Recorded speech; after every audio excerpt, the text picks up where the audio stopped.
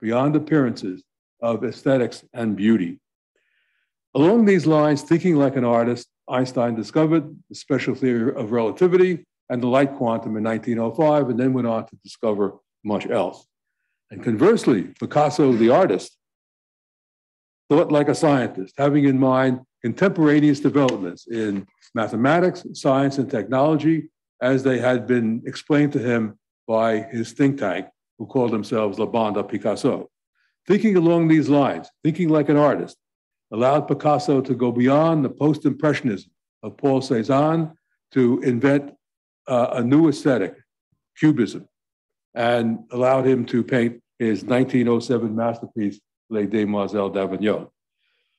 Now, I have found that at the nascent moment of discovery, using Einstein and Picasso as an example, scientists and artists think along the same conceptual lines. For Einstein and Picasso, it was to discover a new aesthetic.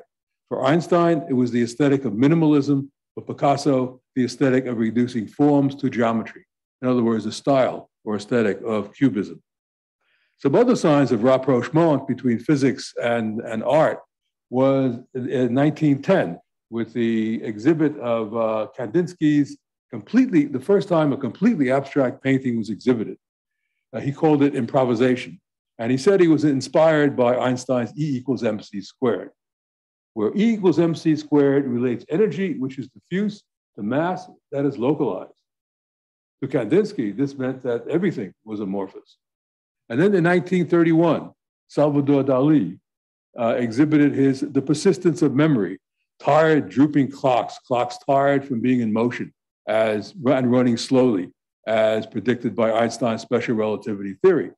By 1956, Dali had folded quantum physics into his world picture and changed The Persistence of Memory to the disintegration of the persistence of memory. In other words, the world becomes atomized, the world becomes discrete. Now, whereas in the first half of the 20th century, artists did not use, in the first half of the 20th century, artists used only the concepts of science. But in the second half of the 20th century, they began to use scientific equipment and actually collaborate with scientists. Billy Kluver was amongst those who encouraged this. Kluver's day job was as an engineer at that font of creativity, Bell Labs in Murray Hill, New Jersey. Nights he spent in the village hanging out with artists. Kluver wrote, "In the future, I see the artist having more and more impact as he learns more about technical processes.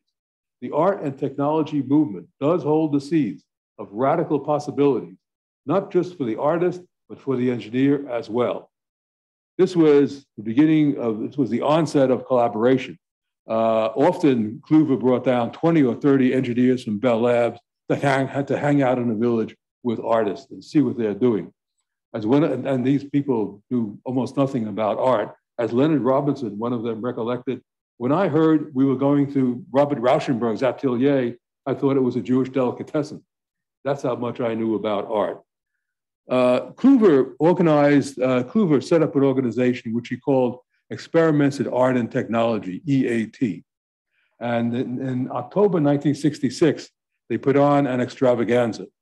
It featured stars of the art world, including John Cage sitting on the left on a table piled high with electronic equipment that Cage had put together with engineers from Bell Labs. In the background, Merce Cunningham is holding up a female dancer. And the idea of this piece of art is that dance's movement stimulated light and sound. A. Michael Knoll was an engineer, a colleague of Kluver's at Bell Labs. Knoll, by the way, coined the term computer art. As Knoll put it, full exploitation of a machine's unique talents could result in an entirely new medium, a creative artistic medium. Now, Knoll spun his magic on the big as a room IBM 7094 machines, which have less power than your telephone.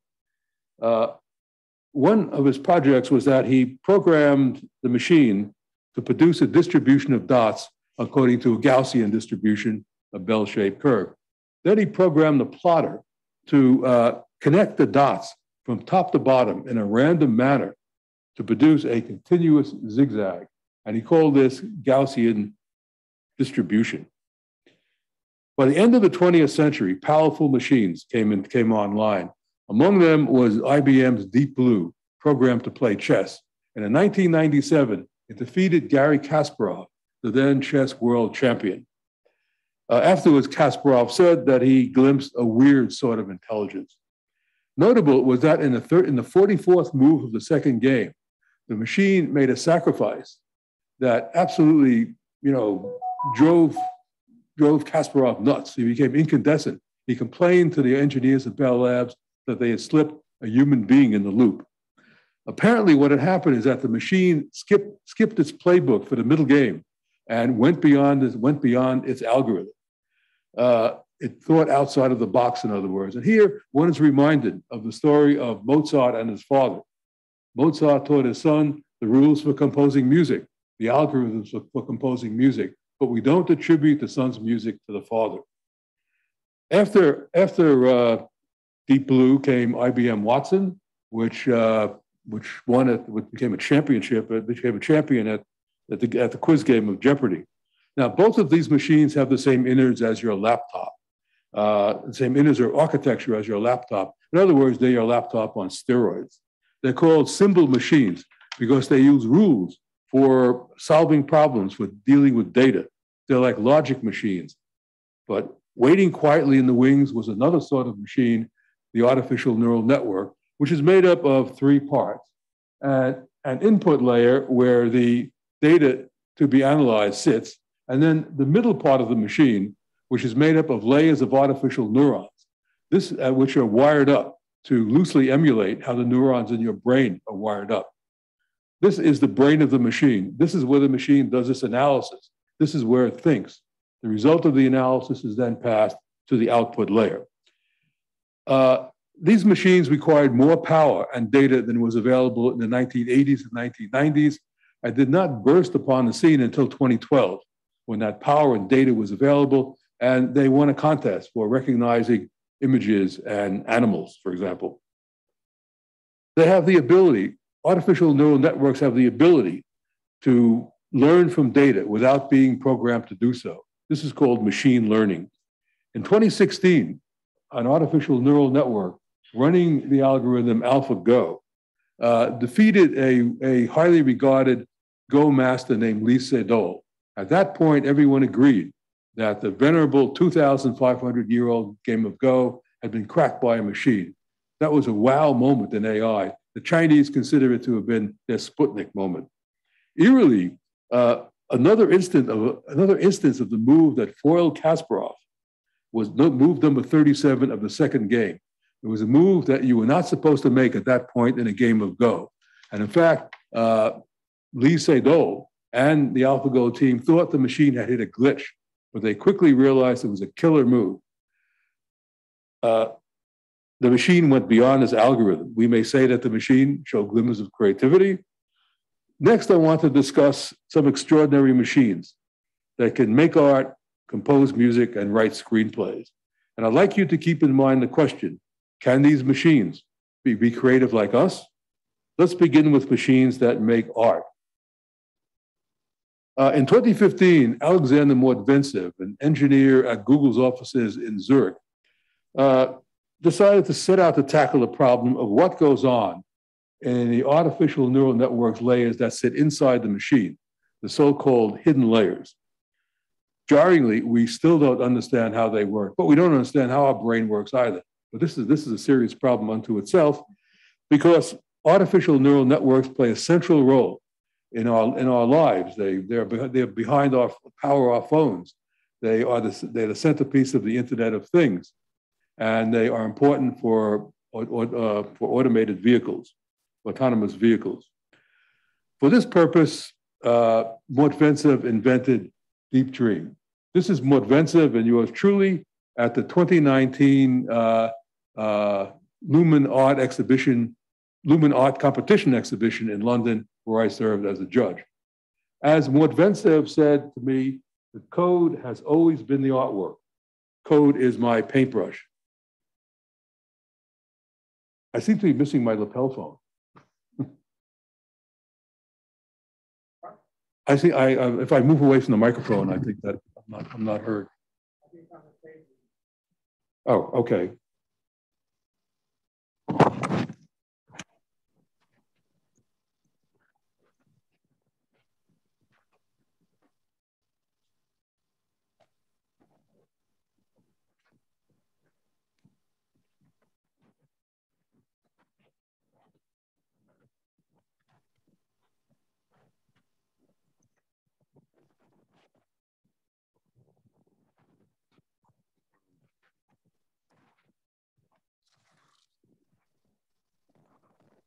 Bit with technical equipment.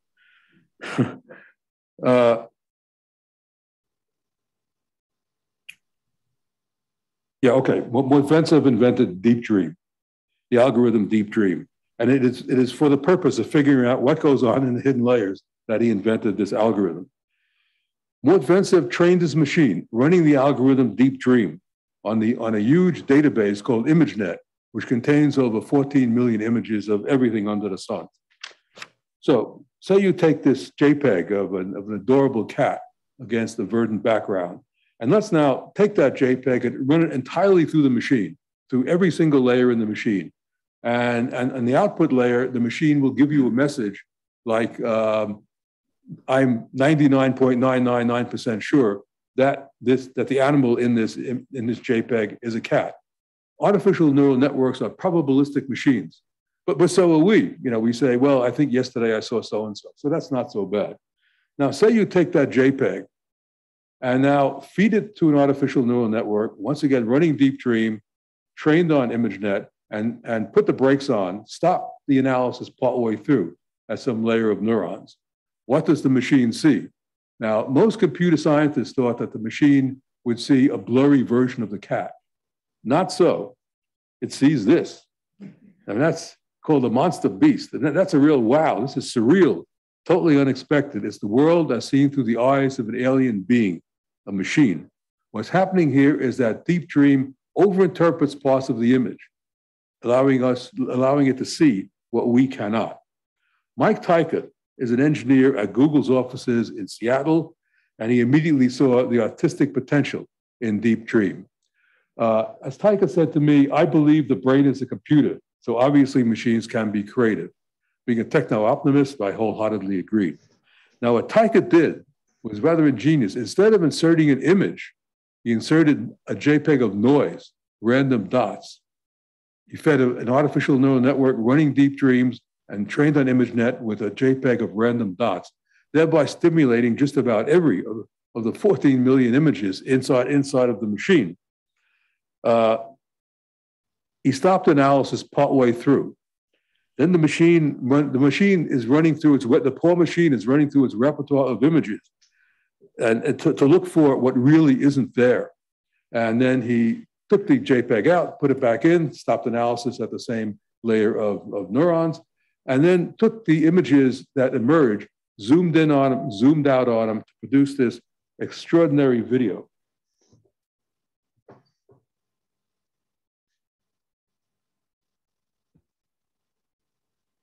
There are images inside of images inside of images. It's this fractal quality that gives, that lends a lot of the beauty to this video. It's hallucinatory, sort of in the same sense that people under the influence of LSD report hallucinations. Now, what if we took a JPEG of Van Gogh's Starry Sky, fed it to an artificial neural network, running Deep Dream, trained on ImageNet, stop analysis partway through? What would we see? Well, something like this. I mean, we don't see something like that. The machine sees that. Now, about a year ago, Mortvensev came to the realization that all along he had been doing art as well as computer science, but he just hadn't realized it. As he put it, the code has always been the artwork. Code is my paintbrush. And here he is, hanging one of his creations for an art show in Zurich. He's being helped by his wife, Lana, who discusses with him the artistic side of Deep Dream. Lana, incidentally, encouraged him, and indeed Mortvensev insisted that the title of artist is put next to his name as research scientist.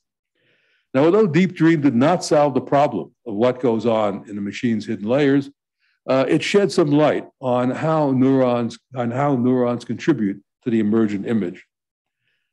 Mortventsev's monster cat picture has certainly earned a place in any future history of the Visual Arts Museum because it was a groundbreaking image, opening doors to a burgeoning field of art, and it also influenced many young people to go into AI. And it also spawned an art movement with its own style, that is to say, its own aesthetic. When you see images of this sort, you immediately know that they were created by Deep Dream. And so we may say that a machine running Deep Dream can see what we cannot. Now, while artificial neural networks were very good at recognizing faces and animals, they were not so good at creating images from scratch. Then along came generative adversarial networks in 2014. Generative adversarial networks was created by Ian Goodfellow, who right now is at Google. And he said to me, from the point of view that creativity means producing something which is new and beneficial, the machine learning algorithms are already at that point. I wholeheartedly agreed with him. Now, a generative adversarial network is made up of two networks. One is a generator network that generates images from scratch, from noise, and then passes these images to a discriminator network, which assesses them whether they are real or not, relative to what's in its database, relative to what it's been trained on. So say the discriminator network was trained on thousands of faces scraped from the web. Let's start the process going. The generator network generates images, they're just from noise, they're just blobs, sends them up to the discriminator network that immediately sends them back. This iteration goes on thousands of times until finally the generator network gets the idea to generate faces. Pleasant looking faces like that. The thing is that these faces belong to nobody on the planet Earth. Generative adversarial networks give machines the ability to dream, to imagine, to begin to build an inner life of their own. This sort of demonstration, this piece of artwork was conceived by Mike Tyka, who we met previously, who called it imaginary people. Now, there's a human hand behind Deep Dream and GAN, a hand that chooses the target image and how the machine is trained. The training process itself, the choice of data is itself a creative act. This is the hand of the AI artist. The AI artist is a new breed of artist. The AI artist is artist and technologist rolled into one. The AI artist creates with code. You've already met two of them, Mortvintsev and Tyka. A third one is Mario Klingemann, who is a pioneering AI artist. As Klingemann said to me, human creativity is limited, to which I wholeheartedly agreed, the implication being that machine creativity is unlimited. Let's look at a couple of works of Klingemann from his vast repertoire. He calls the series from where these two works come from his Transcendence series, a Transenhancement series, I should say, and he calls them Transenhancement 1 and Transenhancement 2. Well, they surely can be described as surprising. In fact, they're rather unsettling. They're complex, ambiguous, and novel, all indicators of creativity. And here's another one, a recent one called The Butcher's Son. I put this up here to emphasize that the style or aesthetic of generative adversarial networks is of a Francis Bacon-esque sort. Klingemann refers to his artwork as, well, somewhere between the digital and the painterly. Anna Ridler is a London-based artist who uses GAN to make films. As she said to me, AI has a way of suggesting things, and we'll see what that means in a moment. Ridler was always bothered by not being entirely in control of the huge data sets usually used for training machines, because beyond being, in addition to being difficult to handle, racial and sexual biases creep in. She wanted to build her own data set. She created her own data set from the silent film Fall of the House of Usher, based on a short story by Edgar Allan Poe. She created her own data set from the film's frames. What she did was she took a portion of the film, 200 frames, cut them up electronically, redrew them, and then processed them 5 or 6 times through generative adversarial networks. It is in this way that AI or GAN can suggest new data. The end result is a ghostly succession of abstract images, increasingly so as time passed, a highly original take on Poe's study of decay and death. Let's look at part of her video.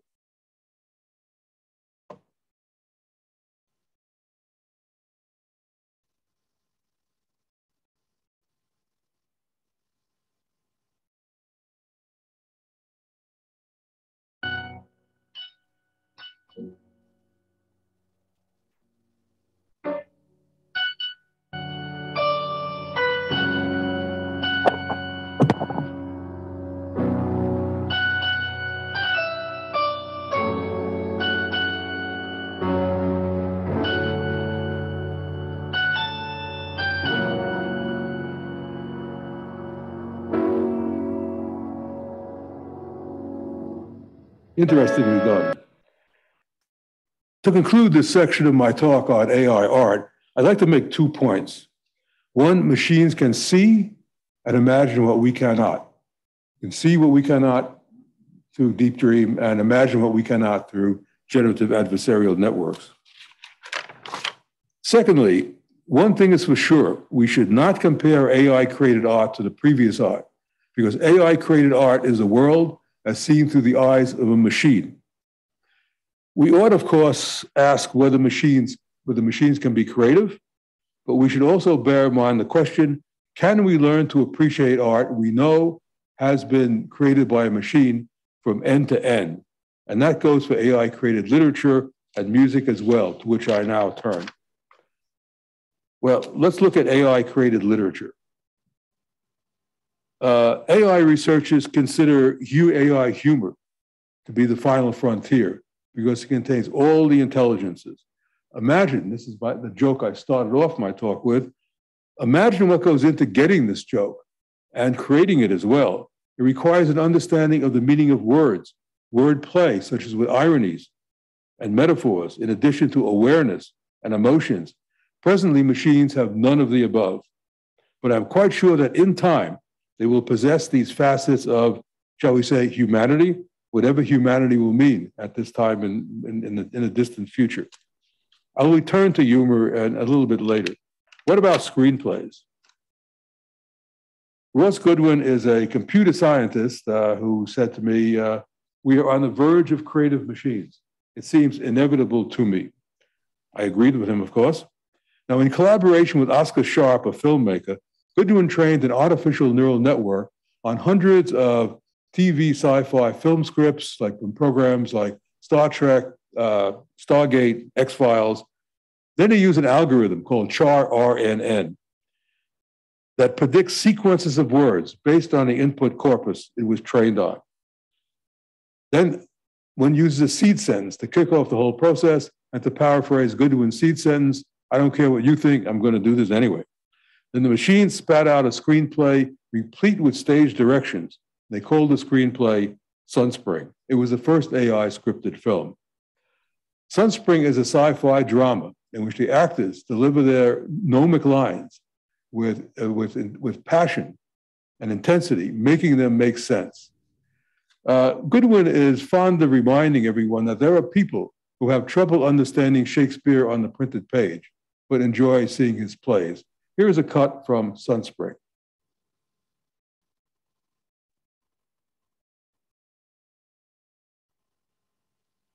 A big, honest idea. I am not a bright light.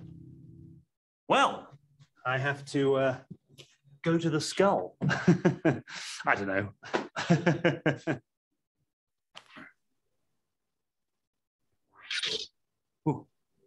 What do you mean? Well, I don't know anything about any of this. So. The actor spits out his eyeball. Then what? There's no answer. We're going to see the money.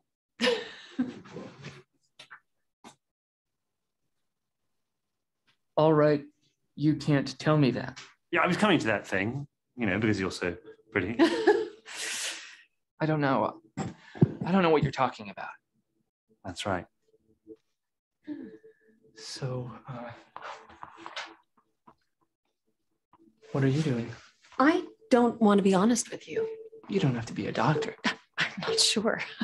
I don't know what you're talking about. I want to see you too. What do you mean? I'm sure you wouldn't even touch me. I don't know what you're talking about. Principle is completely constructed of the same time. It's all about you to be true. You didn't even watch the movie with the rest of the base. I don't know. I don't care. I know it's a consequence. Whatever you need to know about the presence of the story. I'm a little bit of a boy on the floor. I don't know. I need you to explain to me what you say. What do you mean? Well, you saw this actor spit out his eyeball as per the stage direction, actor spits out eyeball. And that's really no more weird than the stage direction from Shakespeare's The Winter's Tale, exit, pursued by a bear. I've become especially intrigued with work exploring the boundary between sense and what appears to be nonsense, as in Goodwin's. Machines are particularly adept at this line of research because they can create text that don't work in the way that people are used to language working. In this way, AI can change the landscape of language. And this is not unlike what was going on in the 1840s when the camera was invented, which freed artists from a too literal interpretation of nature and opened the doors to the Impressionists. So machines can be expected to affect the course of literature, just as they have affected the course of art and music. Now, Sunspring is certainly interesting and amusing, but the algorithm that created it has, of course, been superseded by GPT-3. Generative pre-trained transformer. The 3 means it's the third in a sequence of devices. GPT-3 is an immensely powerful language model. It can generate human-like prose. I'm going to play a video which was scripted by GPT-3. Note particularly the introduction. The short you're about to see has been written by artificial intelligence. I wrote the first few lines of the script and fed it into the program. When you see a dot appear on your screen, it means that the script is now being written as loud as it goes by the AI. We present to you, solicitors.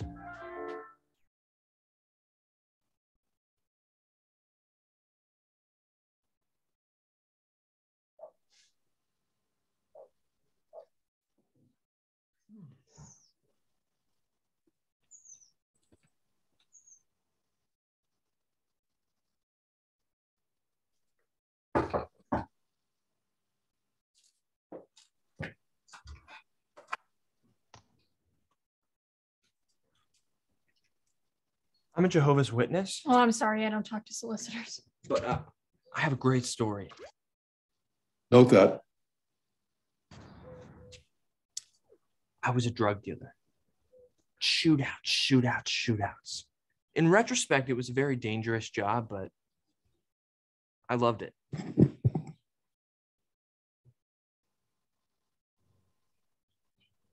And then I hit this cop car. And I was weaving through the city, but they were so fast. And then I saw a road that led to this alley. And I figured, since I had some time, I could lose them. So I swerved. There were 2 women in the alley. They were arguing. I was going too fast. They didn't see me. I hit them. And the car turned over and over and over. That's the worst pain I've ever had. But they lived. I didn't. Before I died, God appeared to me and told me that if I would come here and tell you this, then he would bring me back to life. I was instructed to tell you the whole story.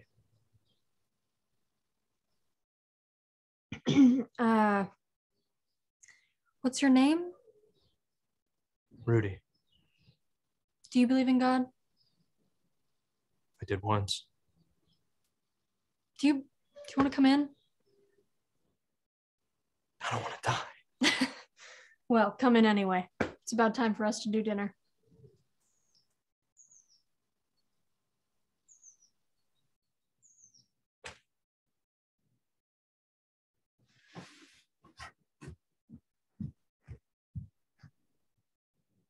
That's the worst story I've ever heard.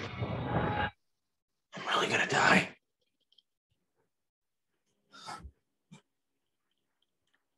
What? What are you doing? Don't you remember where you met me?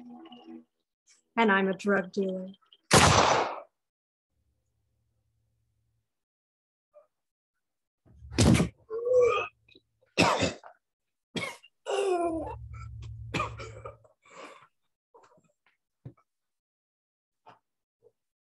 And shootouts? Shootouts are fun. He dies. Well, not all that good and not all that bad either. Not particularly the unexpected ending, which faked everyone out. Could that be another glimmer of creativity?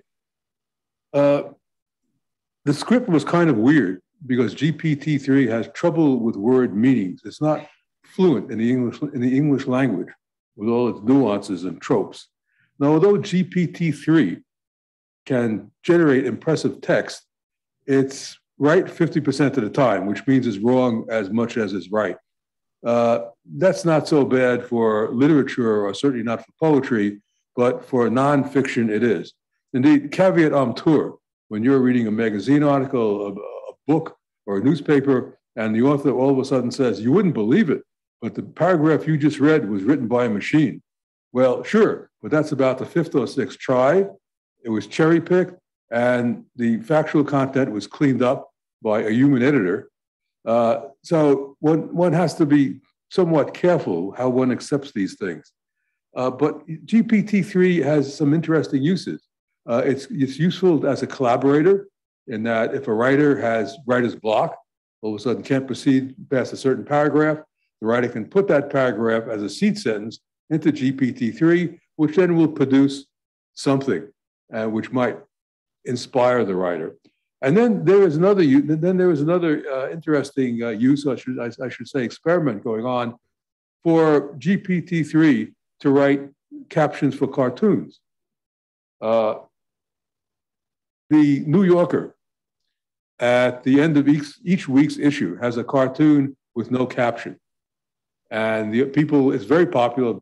Thousands of people send in suggestions. And then the staff of the New Yorker picks the top three. And in fact, we have someone here, Bob Mankoff, who had previously been cartoon editor for the New Yorker, sitting in the back. I'm sure we'll hear from him later. And so, okay, this is a cartoon. The seed sentence given to GPT-3 was somewhere along the lines of 5 guys with metal detectors are walking around this couch, on which is sitting a man and a woman, and the woman turns to the man and says, well, this is one of GPT-3's suggestions, which wasn't too bad. Don't worry, dear, it's just the magnetism of my personality. Well, we got some chuckles, it wasn't too bad. So this is one interesting use of GPT-3 for it to develop along these lines. GPT-4, having said all that, criticizing GPT-3, but by the way, GPT-3 is good for about 300 words. Then it goes south. It has to be, ramped up or started over again.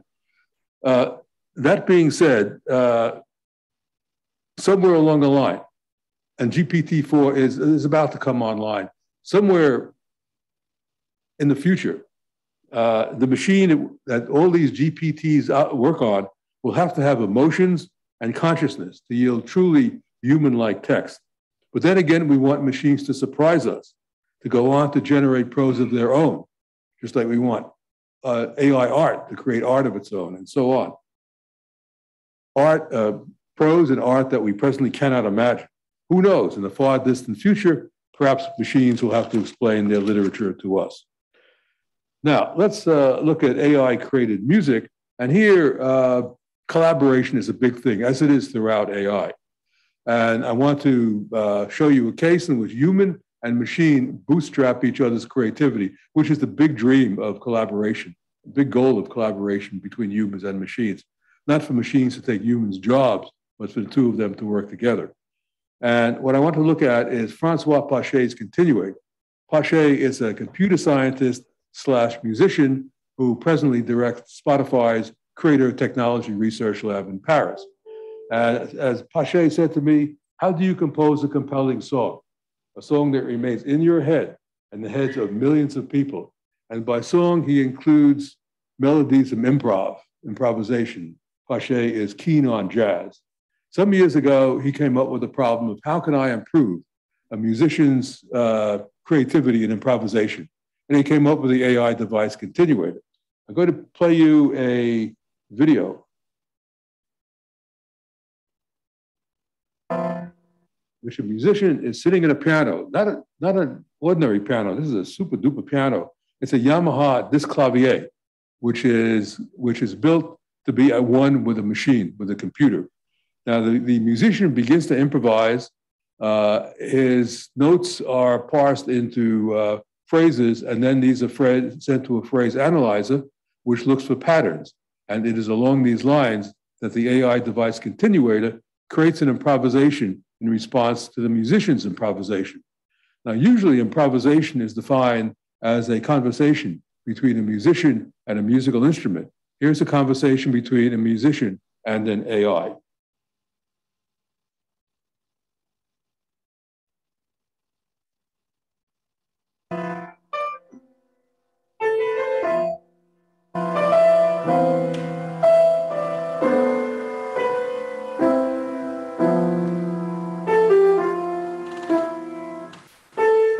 Notice Continuator cuts in seamlessly. And notice also the look of surprise on the musician's face.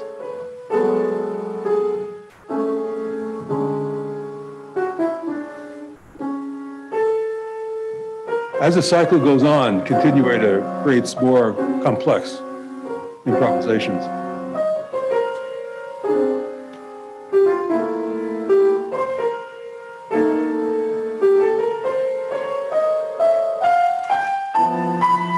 And now the musician responds with his own improvisation to the AI's improvisation.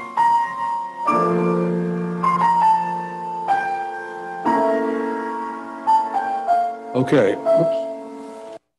So, what is a talk on AI without robots? In 2015, the musician, computer scientist Mason Breton, the human being in this picture, along with two robots, a set of robots called Shimi on his right, and the robot Shimon on his left, collaborated to produce an extraordinary jam session they called What You Say, styled after a jam session by Miles Davis. The smaller Shimi robots move rhythmically to input music, while Shimon generates an improvisation responding to human performers. Shimon listens and responds. Shimon has embodiment, which means that it seeks to find a way to complete a task. In this instance, to play a marimba. Shimon is a four-handed marimba player. Let's look at a session. Let's look at this jam session. And first, let's let Shimi have a moment in the sun.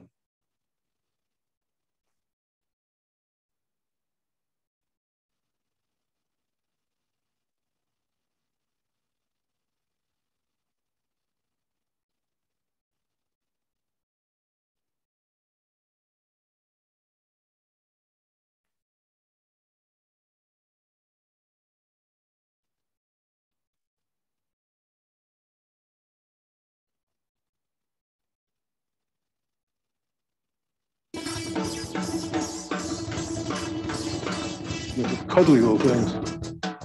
At one time, you can buy them for $15,000 a piece. And now let's look at everybody performing.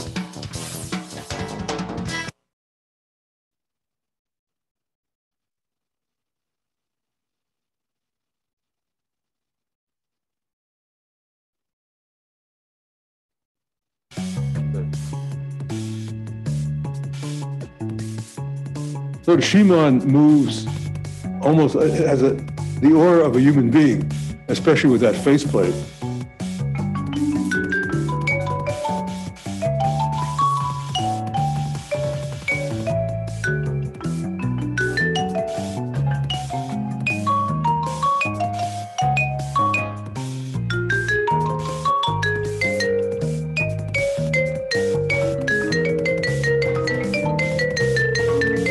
Shimon moves like a seasoned jazz musician.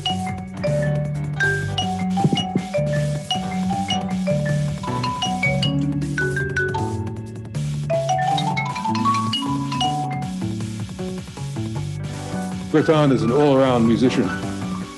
This group goes out on the road. People pay to see them.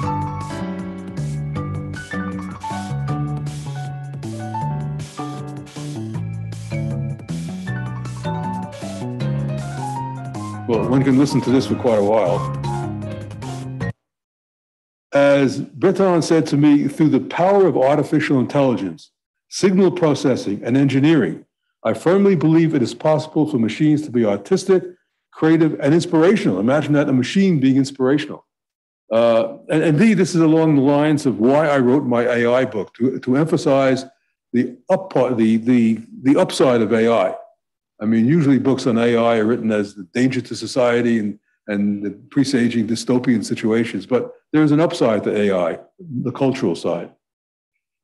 Now, let's pause before taking the plunge into whether machines can have human characteristics of creativity and so be creative like us. And by human characteristics of creativity, I mean the following: competitiveness, emotions, awareness, and consciousness, among others. And what I'm about to say is from my own theory of creativity, which covers both humans and machines. Now, we have seen that even in their current, somewhat narrow, limited state, machines have shown glimmers of creativity. Creating music, videos. Which is a substantial step forward. When we make a substantial step forward and produce something that goes way beyond the material we have to work with, we call that creativity. Why not recognize a machine's creativity in the same way? Why the pushback? Well, I think that many people balk at the very notion of machine creativity because they're afraid of it actually coming to pass. But why should creativity be an attribute reserved only for us? For example, all definitions of art that I've come across state that the final product must have been instigated by a human being. But why must there always be a person in the loop? Making that restriction means that while machines can create art, they could never truly be artists from end to end. Game over. In the age of AI, this argument is totally wrong-headed, ignoring as it does dramatic developments in AI, which will lead to the circumstance that creativity will be extended to machines that have emotions, consciousness, and volition. In other words, the urge to create. Today, affective computing is a hot research field, focusing right now on machines recognizing human emotions. Okay, let's now look at some instances of how machines can have human characteristics of creativity and so be creative like us. I'm going to start with competitiveness, and I can sense that some of your eyes are rolling. I mean, what is this guy talking about? How can machines be competitive? Well, let's remind ourselves that highly creative work often operates in a distinctly Darwinian environment. One must fight for the acceptance of one's ideas. And great thinkers have been known to steal ideas from their competitors. Can machines share these characteristics? Well, a robotics research group at l'École Polytechnique Fédérale in Lausanne did a number of experiments with very simple robots. The robots in that picture, they look like a detailed version is shown on the left. They look like hockey pucks. They run partly on artificial neural networks with just one layer of neurons, and they are programmed to forage for food. And it was found, amazingly, that down the line, after many, many iterations, some robots form small groups and shield their visual signals from other robots, hoarding food for themselves. And so this research team summarized their results. Sophisticated forms of communication and deceptive signaling can evolve in groups of robots with simple neural networks. So in other words, we can evolve robots that can be deceptive, can even lie, forms of emotion. Even among robots, there is survival of the fittest. Now, people might argue that machines cannot be truly creative because they are not out there in the world, having emotional experiences like communing with nature and falling in love. But they can acquire such knowledge vicariously. In the not too distant future, machines will be able to read a language fluently, which means they will be able to truly read the web and acquire more knowledge than we can in a lifetime. And in this way, experience being out there, however vicariously, and be able to convince themselves and us that they have had experiences that seem to be essential to creativity, such as inspiration, love, hate, anger, and so on. Then we will wire them up with complex systems of sensors, regulative mechanisms, and communication pathways, by means of which they will evolve a set of emotions that are duplicates of ours. Now, the gorgeous lady sitting next to me is a sex bot that I met at Ars Electronica, which is a conference and a research venue in Linz, Austria. Presently, they have clumsy responses and comic book-like features, but in the future, sex bots will undoubtedly transform human relations. But by then, the notion of what it is to be a human will have been dramatically transformed. Indeed, perhaps artificial intimacy will be the real intimacy. Now, a stumbling block in machine creativity is awareness. Machines are not aware, that is to say, they don't have a clue that they've just made a beautiful move in Go or chess. They don't have a clue that they've just painted a beautiful picture, and robot comedians are entirely unaware that they've just cracked a hilarious joke. Machines cannot be considered to be truly creative until they have emotions, awareness, and volition, which will, again, give them the urge to create. And consciousness as well. Well, what is consciousness, and will machines ever have it? Two key elements essential to consciousness are awareness and self-awareness. Machines have a primitive sense of self-awareness in that they're aware of their circuitry and of the problem they're working on. Consciousness is our essence, our inner being, our inner life, and so is essential to our creativity. But many philosophers still argue that consciousness is such a private realm of being that it cannot be analyzed using science. But today, in the age of AI, the problem of consciousness has moved from the philosophical to the scientific. Now, after wrestling with the problem of consciousness for some years, I have come to the conclusion that it emerges from the data processing of incoming information by the 100 billion neurons that make up our brain. And so consciousness is computable, it's reducible to numbers. And so there is no reason why computers cannot be programmed to have consciousness, just as in a sense, we're programmed to have consciousness because we are, after all, merely machines. Details are in my book. Now, what about problem discovery and finding connections between disciplines that at first seem to have no connection whatsoever? This is a very high level of creativity. You can't be taught those facets of thought. Either you have them or you don't.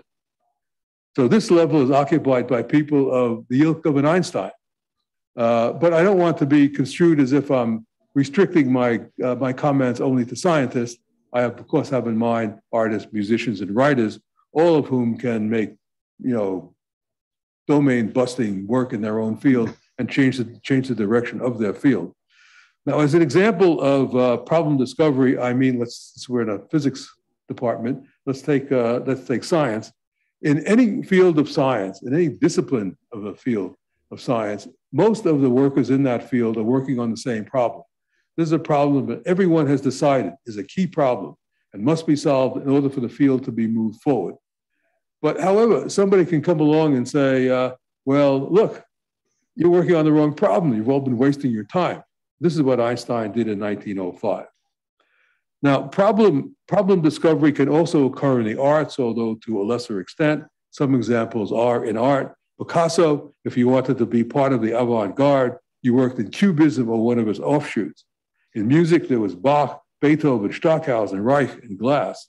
In literature, Samuel Richardson invents a novel in the 18th century. That was a wow moment. And then you had the satirist, amongst them Alexander Pope, and then the symbolist Stéphane Mallarmé and Arthur Rimbaud, who moved against the going style of realism. Can machines work at that level and achieve momentous breakthroughs? Well, astonishingly, machines have the potential to do so, because remember, text and equations can be encoded in numbers, which are grist for the mill of artificial neural networks, shown here in all their glory next to Einstein. Now let's take that artificial neural network and move it way into the future. It may look different, but the machine that it works on will be jam-packed with every bit of knowledge that has accrued on the planet Earth. Since we're in the physics department, let's say that machine is put on the field of physics, and it notices a little part of that field of physics that is bedeviled. It has, it's bedeviled with redundancies and inconsistencies, which is sometimes a sign that the wrong problem is being considered. So the machine will look at, will analyze concepts that are indigenous to that field of physics, concepts that impinge on that bedeviled field of physics from other fields of physics, and concepts that barely touch on that field of physics, concepts from disciplines that seem at first sight to have nothing to do with science, like art, history, literature, and philosophy.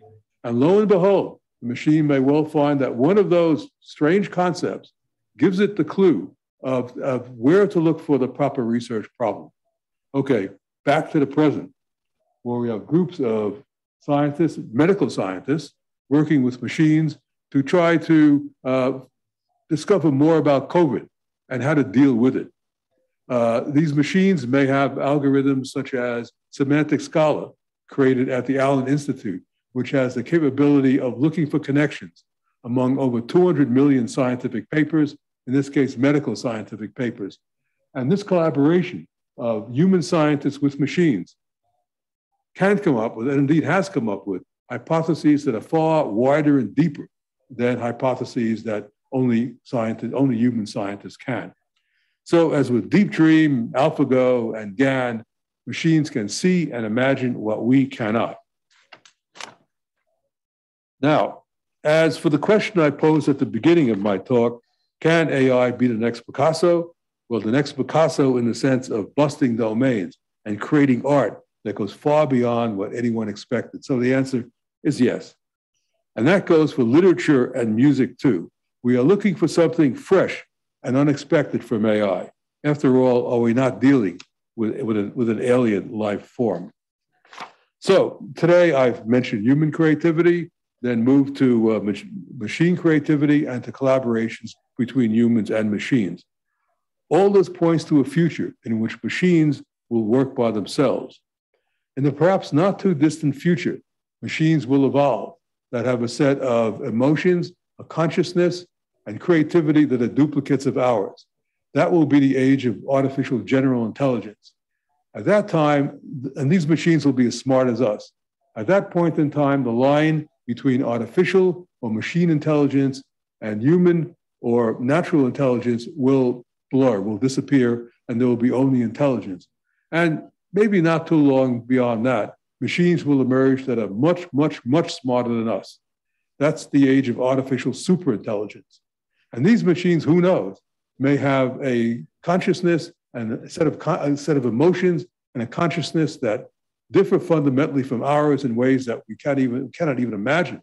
But why not? After all, machine physiology is much different from ours. Right now, it's silicon. Who knows what it will be in the future?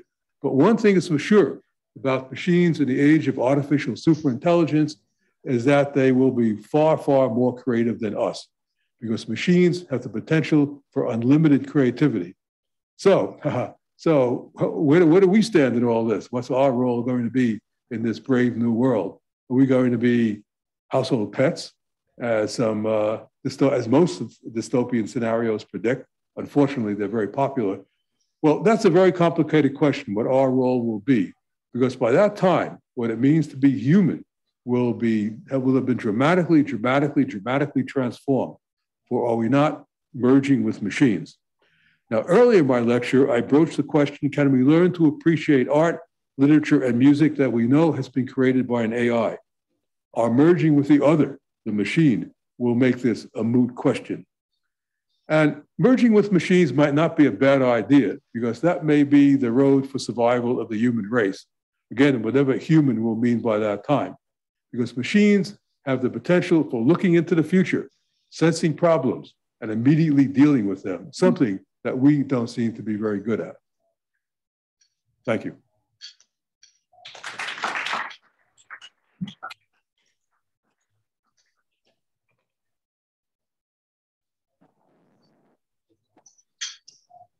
There. You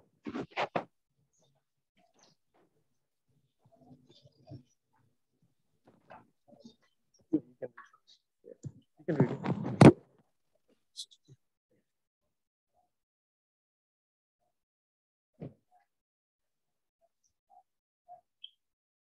Okay, we'll start with the question that came in. Imagine a code writer can write a code that creatively produced art.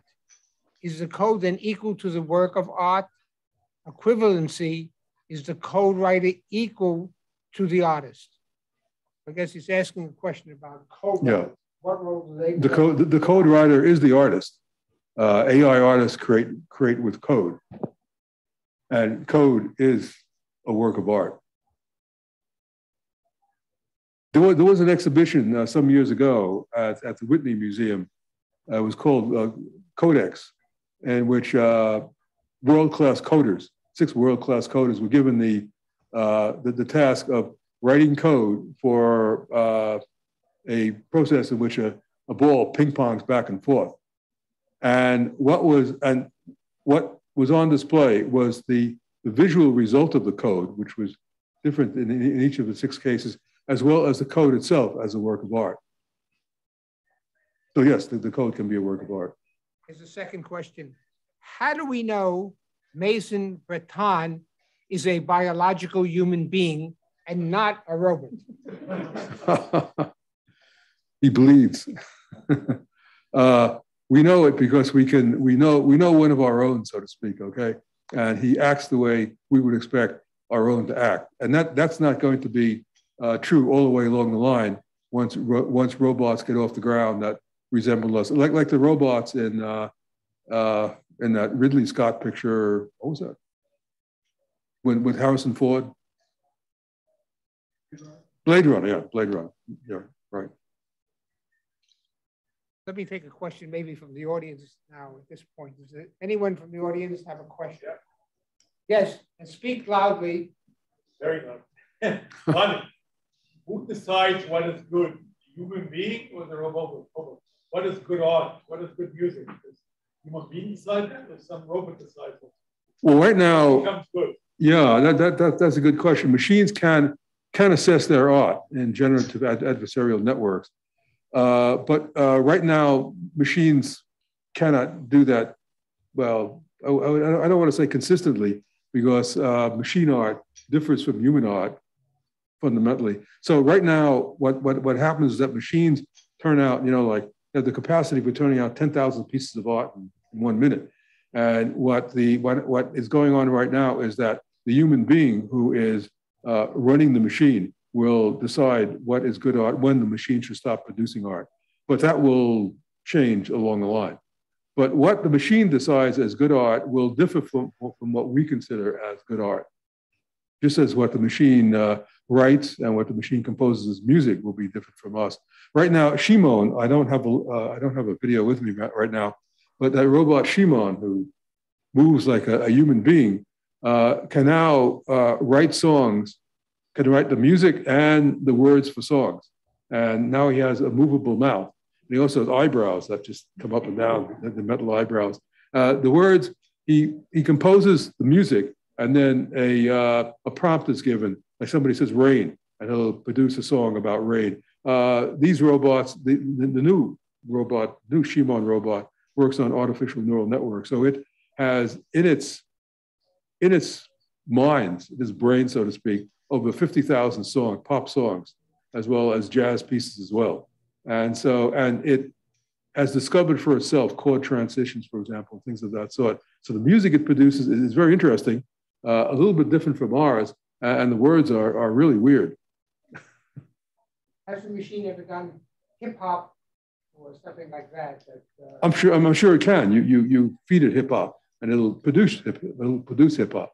And one of the users of hip hop or students of that I don't know. Yeah, that I don't know. Another question would be, do you think your examples say more that human beings are programmable and machine-like, rather than machines are artsy and creative?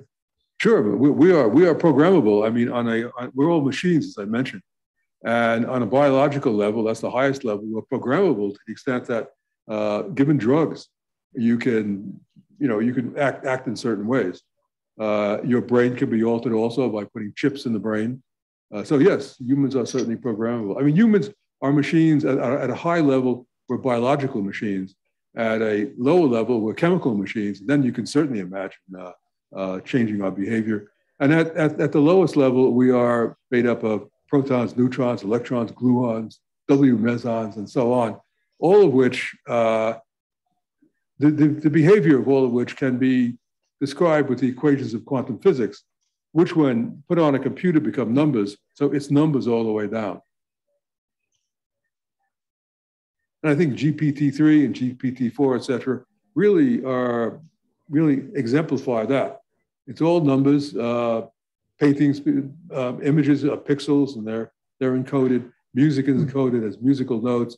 Words are encoded. And what you have is these numbers running around in your machine. And you can well imagine sometime in the future doing a sculpture on the basis of a Beethoven symphony, for example, or writing a symphony for Les Demoiselles d'Avignon. Yes. So real brains are function and their structure determined also by their inputs, by their training. So all the examples you gave, to what extent are the outputs determined by the statistics of the training set they get? It's all determined by statistics. I mean, it's a probabilistic world we live in. Anything that you could think of can happen. It's only the odds of some things happening are very small. You know, like you put an ink blot, a drop of ink in a glass of water, it will spread out. The odds of it coming back together again are quite small. In fact, they're 2.7 to the 10 to the 24, which is really, really small. So don't bet on it. But it can happen.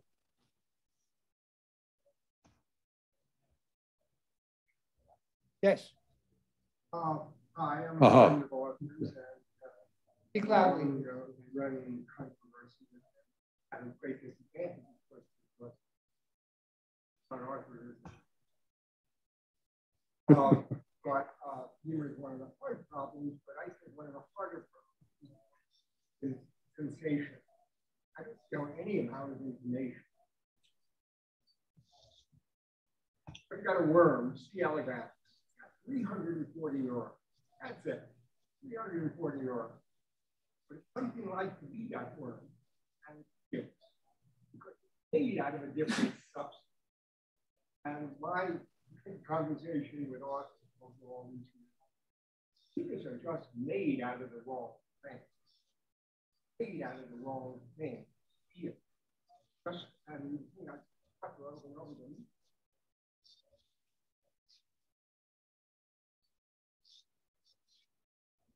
Out of the wrong.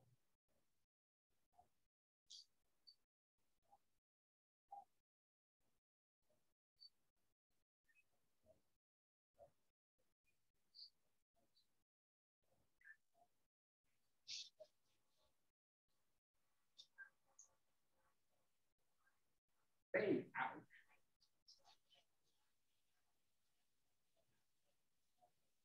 All inconceivable. Not 10 billion neurons, not many billions of computations. What numbers? I don't know those numbers. It's physical. That doesn't cause anything.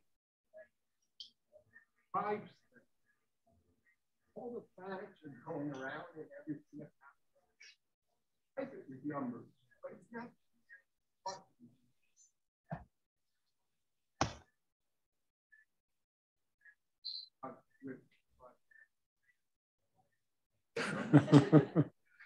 Well, reaction. It's early days for machines right now. And machines, sure, they're made out of metal, but that may well change. There may be weight in size for them as well. And as for numbers, the psychologist Carl Jung said something interesting, is that in that humans made mathematics, but nature made numbers. Okay, so it's, well, everything. Are your opinions to think numbers exist outside? Yes, I am. If I fill my wallet up and it comes down, it's not numbers that's causing it. It's numbers that are describing it. The numbers don't cause it. Something causes it. We have causes it, but it's not numbers. Well, again, your wallet comes up. You have thrown it up. You've used muscle power to throw it up. Well, because I can, no, just off the top of my head, I can describe and explain that action of throwing it up in the air by looking at muscles and by looking at a microscopic description of what goes on, where you have numbers to describe that condition. Look, Arthur, just buy me dinner and I'll Yeah, it's no. I do believe that it is. What I want to say is, first of all, Arthur's brilliant, fantastic presentation point of view and books as well. But there is another point of view, not just held by cartoons, but not just held by philosophy. Oh, certainly, I certainly agree. You should realize that there is very much another point of view, and I embrace technology. I've been using GPT-3 all morning. So, and beyond that, what knows about this, there's Pauli, which is generative visual network. So I think it's absolutely amazing and actually creative, but especially in a collaborative way. And that's where I think I agree with you. This idea that, at a certain point, I mean, you're with Ray Kurzweil, right? There's a singularity. And all of a sudden, the machines become super intelligent and become super duper intelligent. Then it just keeps going and going and going. And then that seems like a horrible world. Well, that's what it's going to be. And it may be helpful. But it need not be a horrible world, okay? We don't know whether it's going to be a horrible world. Oh, these machines will self-produce. Machines will self-produce in the plug situation. But if you are beneficent with them, if you discuss with them creativity, discuss with them the good way of life, okay, then there'll be lots of good machines. There are good humans and bad humans too. But I mean, to describe every part of our body, there is complete reductionism. There was a time I didn't believe in complete reductionism, but now I do. And that everything can be reduced to atoms and molecules. And once you know how to deal with large numbers of atoms and molecules and elementary particles, this will all become, the whole situation with numbers all the way down will clear up. Okay, one last question. So it's 90 years now, I think, since all this published Brave New World. His view of the future is rather somber. Your description of what you see or you think, you just said there will be good machines, bad ones. Possibly you there was one person basically was able to control everything. Yeah. What do you think about that when it comes to AI? Will there be one super intelligent machine that basically control? One doesn't know. I mean, the whole expression "brave new world" has much maligned. Let me put it that way. Right now, it's used in an upbeat sense. The brave new world, the world of machines that will make us better, make us healthier, enable us to live longer, so to speak, enable us not to drive cars, not to kill each other with cars. Well, I can say, no, I don't think there will be one machine. I mean, that's the stuff of science fiction. What you described is akin to science fiction. Well, I mean, we could write a wonderful science fiction novel. Absolutely, that's been said. That's been said to me, and that's said to everybody who has an upbeat view on AI. That what you're talking about is science fiction. On the other hand, science fiction of Terminator running after us and things of that sort. That really need not be the case. It's very difficult to predict more than 5 years into the future anyway. I think at this point, we'd like to thank Arthur Miller for being the inaugural Harry Lustig lecturer. Gives an example of how far-ranging a lecturer can be, even a physics audience or to any general audience. So I think we learned a lot today about machines in the future. At this point, we'd like to really memorialize the event of the Harry Lustig lecture and ask people in the audience to come up front, and we're going to take a picture.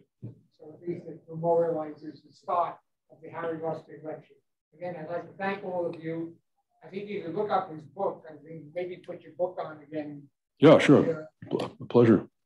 Have some debate and discussion. So again, I'd like to thank everyone for attending, and please come up, those of you who want to come up, feel comfortable. So we're going to just take a picture. Quick one. So people, what have you done? Available on Amazon.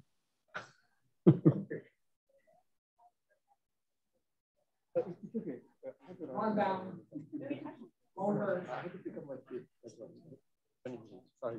You're gonna take it? No, it's okay. I'm running out. Okay.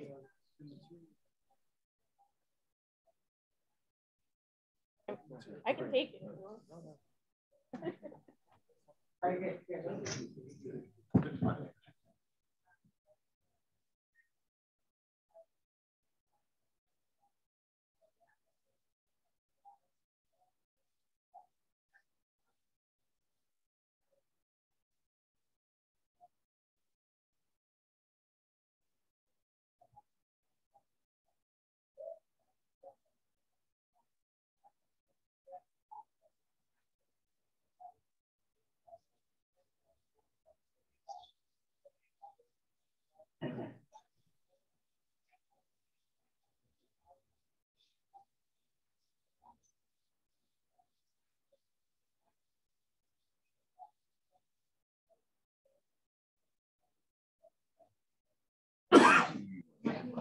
Yes.